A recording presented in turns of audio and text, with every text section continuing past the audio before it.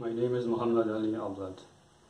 The person you see in this photo is my brother, Nejibulla Ablet. He was a cardiovascular doctor at Kashgar First People's Hospital. He had been working there since July 2012. He is a well-educated and a skilled medical professional. He completed his high school and the university in mainland China. However, on February 20, 2018, he was called by a police officer in Kashgar to have a talk. Since then, he has gone missing. Until now, I have no clue whether he is alive or not. And I have been asking whereabouts of my brother and demanding his release since November 2018. It has been already more than 3 years since my brother was arbitrarily detained. Yet I could not get any information about him from China. And I am increasingly worried about his life. Here I demand his release once more.